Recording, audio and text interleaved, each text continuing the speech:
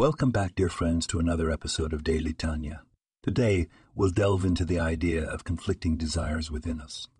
The Tanya beautifully describes how we can yearn for spirituality while simultaneously grappling with earthly temptations.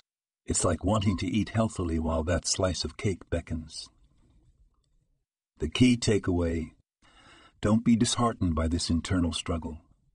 It's part of the human experience. Recognizing these opposing forces is the first step towards achieving inner harmony. This podcast was produced and sponsored by Daniel Aharonov.